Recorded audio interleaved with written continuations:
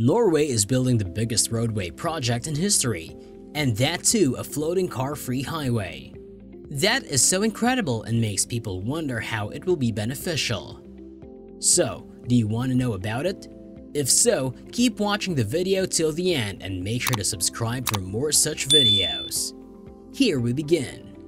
Let me tell you first that this $47 billion revamped road network is set to alter travel within the nation, but it's being rightfully called the world's first ever floating highway. So, have you heard about it? Well, I have covered every detail about it, so make sure you watch it till the end.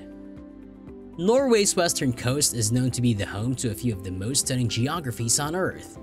This region has been engraved by glaciers throughout the periods, and let me tell you that few of these regions stretch for 200 kilometers inland. So Norway's billion-dollar luxury highway is floating as if it were in a fantasy. So, who is the main supervising body? The Norwegian Public Roads Administration is the contractor for this undertaking. First, let me tell you that the highway will run through 6 nations in the cities of Stavanger, Ålesund, Bergen, and Molde. The total journey time is nearly 21 hours, and road users have to utilize 7 ferry connections.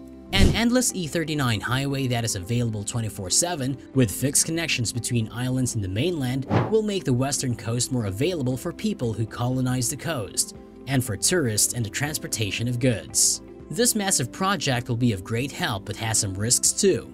And for these, many types of research are still going on.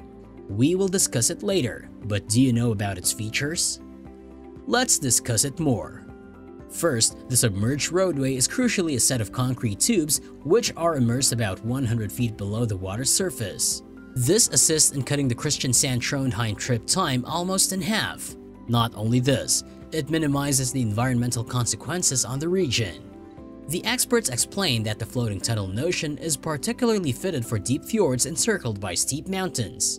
By these, we mean that these features make it impossible to construct bridges or drill tunnels. So what is necessary when you construct bridges? Let's hear what Niels Erik Anders Ronquist, a professor of structural engineering at the Norwegian University of Science and Technology, said about it. With bridges that span long distances, you need arches and suspensions at certain points. But for a submerged floating tunnel, if you do it correct and balance the weight of the structure with the buoyancy of the structure, it can go forever. Let's hear now what Ariana Minaretti, the chief engineer of the Norwegian Public Roads Administration, said about it. Though the floating tunnel is buoyant, it isn't floating. Instead, the tubes would be stabilized by cables tethered to the seabed or by pontoons floating on the surface at roughly 800-foot intervals.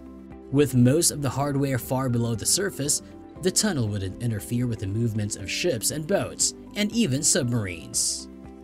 Just like the traditional tunnels, the floating tunnel will also have escape routes that drivers could take to return to the ground in case of a crisis. And Minaretti explained introductory exploration contemplating the proposed tunnel's safety has been comforting. Let's hear what Ronquist said about this matter. We have done simulations for big explosions in the tunnel. We've checked for impacts of submarines. We covered scenarios where a trawler might hook onto the tunnel. And we even considered if a ship might be sinking at the surface and hit the tunnel on the way down. I would say things are under control. It's a very robust structure. But this view is not the same as others. For instance, Michael Mooney, a civil and environmental engineering professor at the Colorado School of Mines, believed that the complicated fraction of constructing and building a first-of-its-kind large configuration would predict all the apparent hiccups. Let's hear what he said about it. You want to make sure you think of all the potential load scenarios or things like a wave motion. The big challenge is recognizing where all the issues are and not being surprised by something. A professor of civil and environmental engineering at the University of Idaho said that, at the end of the day, the engineering community tends to be on the conservative side. But with novel ideas, somebody has to sort of stick their neck out to say, "We think this is the best solution even though it's unproven elsewhere." So what would it look like? The floating underwater tunnel would comprise 2 1,220-meter long concrete tubes, immersed 20 meters below the surface of the Norwegian Sea. As you are already aware that no floating underwater tunnel like this has ever been created before, a British document for an identical structure dates back around 100 years. Underwater tunnels could be put in spots across the fjords from Kristiansand in the south of Norway to Trondheim in the north. The experience would be comparable for drivers underwater to being in any other tunnel. Well, the tunnels would join the bedrock, which will be beneath the fjord on each side. The submerged tubes would be restrained either by being connected to floating pontoons on the ground of the sea or by cables connected to the sea floor. Broad gaps between the pontoons would allow ferries to pass through. Another alternative indicated by the NPRA is to incorporate an underwater tunnel with a bridge. This explanation is reminiscent of the Øresund, which pertains to the Danish capital of Copenhagen to Malmö, the Swedish capital. Furthermore, the NPRA is contemplating establishing a 3,700-meter long suspension bridge, which would be 3 times the size of San Francisco's Golden Gate Bridge and double the recent world record for a bridge's length.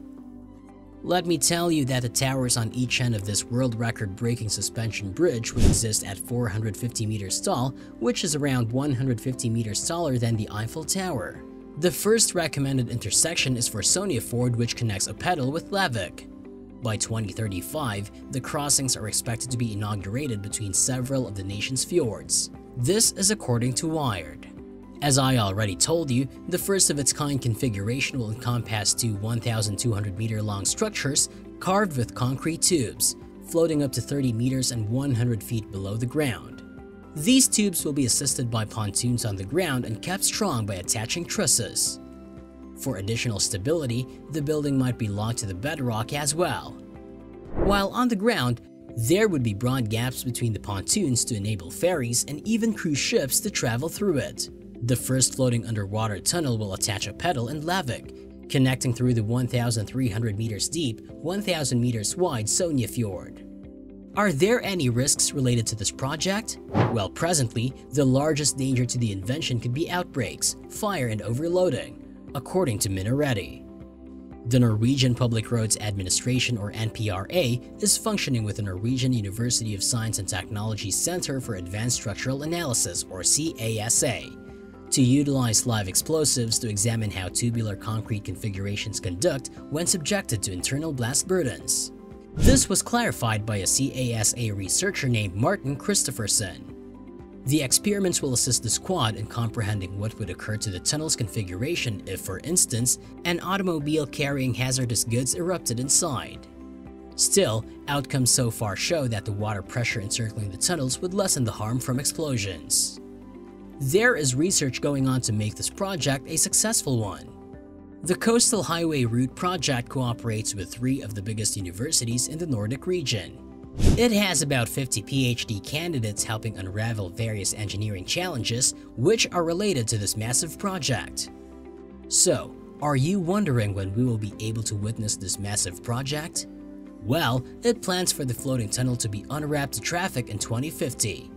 And while it might be the initial configuration of its aspect, it might not be the ultimate. Ronquist announced designers in Italy and China are seeking identical concepts. Now, you must be clear that a lot of the ongoing exploration is of attention for the E39 Coastal Highway route and the road system worldwide.